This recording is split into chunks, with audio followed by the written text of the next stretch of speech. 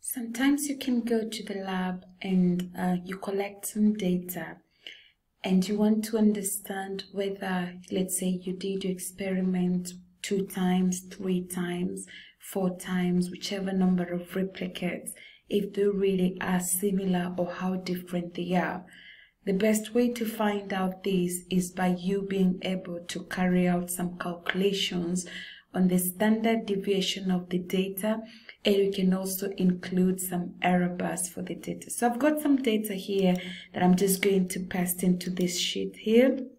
Here in this case, this experiment involved recording the concentration. So let's say you're determining the protein concentrations in a protein or the sugar in a given drink, or glucose or things like that. So you've actually been able to collect some data where in the first column here, we've got your concentration data, where you're moving or increasing the concentration, let's say from 0 all the way to 1,000, let's say milligram per mil. So I'm just going to make here to have my my data, to have some value on that data. So let's say it's milligram per mil.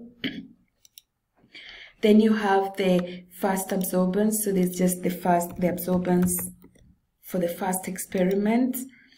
And then we have the absorbance for the second experiment, or a second replicate, sorry.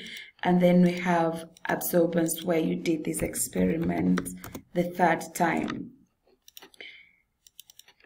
So you can see from what we have here, the data seems to be rather quite reproducible, but you can never really tell until you've tried to find out any significant differences from here. So the first thing I'm going to show you how to do will be to determine, let's say, the averages. So here I'm just going to put the main absorbance values.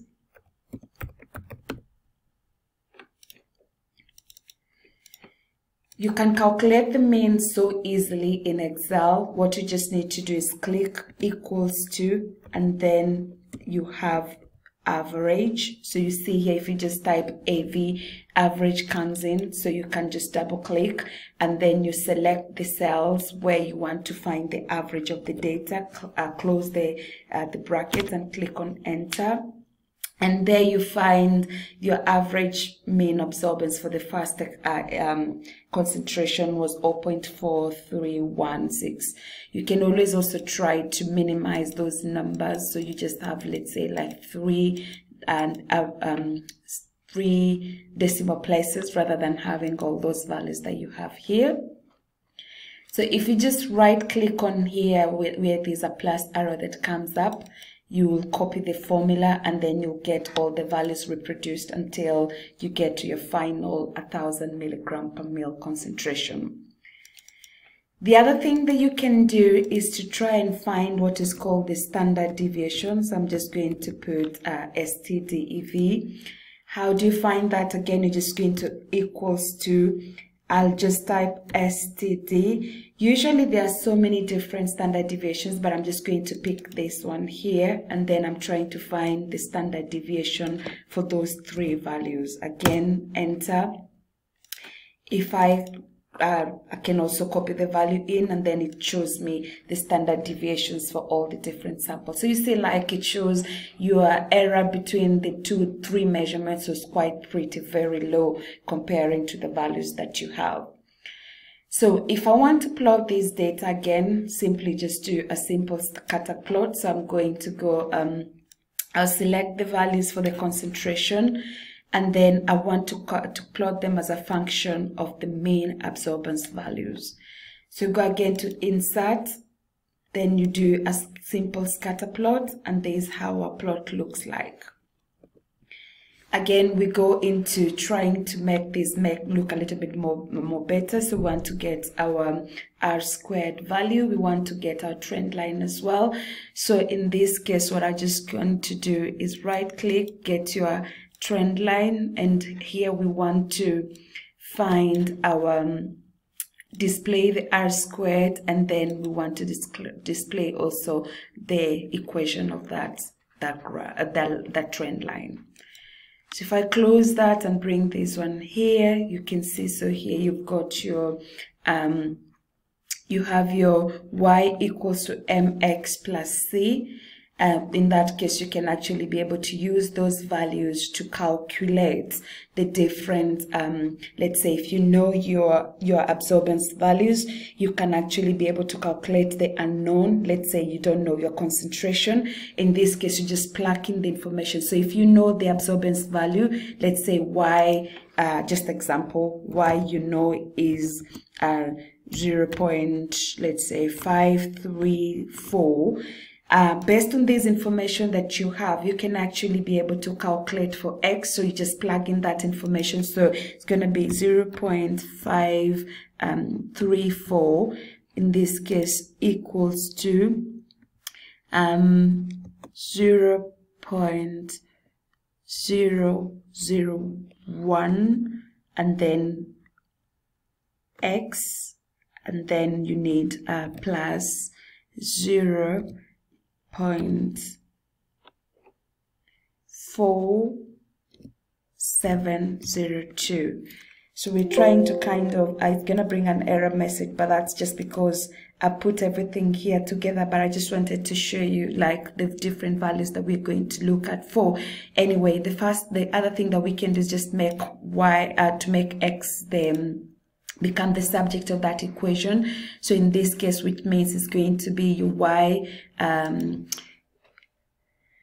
you're going to be looking at your y, which is 0.534, and then you subtract is going to be equals to 0.534. So you're bringing these the c, you're bringing it towards the y, so just instead of being plus c, it's going to be minus 0.4702, and then what you get here will be your value. So that's the difference between these two, and then you divide that. So this is going to be equals to that divided by your m value, which in this case is 0.001, and that gives you your x. So in this case, your x, which is your concentration, is going to be 63.8. But again, just remember you have to label your graph. So go to design, add chart labels here. Primary is going to be your concentration, which is milligram per mil. And then your x-axis, again, if you're going to be adding the chart titles, is going to be your absorbance. It depends at which nanometer that you measure that absorbance. So in this case, we've actually been able to find out your x, and here your x value is going to be milligram per milliliter. But then I wanted to show you, when you have these values, how you can be able to add error bars. So let's say you just click on those values here, you go into design, again into chart elements, and here you have the possibility of adding error bars. So here you just scroll down and come to more error bar options. This you come over here because you already know the standard deviation, so you want to use your error bars as your standard deviations. So when you click down here, you'll select on custom and then specify value. So in this case, both our positive and our negative error bars will be the same. So just click on there, and then once you fill in that arrow, click on OK, and here you see you've got your error bars. So I've shown you how you can still be able to find your error bars in this case, and also you can be able to calculate for the value of the unknown. Again, you can also do the same thing if you don't like to have a scatter plot. Just go back into you can come back here to design and change your chart type. So you go from having, let's say you can have a column chart in this case, and here you clearly can see your error bars. But because you're trying to find for your unknown, or the concentration of the unknown, in this case, the best chart for you to be plotting will actually be the scatter rather than having a column graph. So hopefully I've shown you a couple of things from this short clip. One, I've shown you how you can be able to calculate mean. So again, if I just repeat on that or reiterate, equals to average, and you can actually be able to find the mean of your values. You can also be able to find the standard deviation, how these values differ from each other. And here you find the standard deviation is like, if just equal again standard deviation. I've shown you can use that values that you've selected to be able to draw or plot your graph. Once you plotted your graph, you can actually add the error bars. So by just going into, again, design, chart elements, and then selecting the error bars. So if you know what you have already, you can always just come into the custom specifier value and you have your error bars. And you can also, of course, be able to rectify these or other to be able to amend that if you want to really amend your error bars.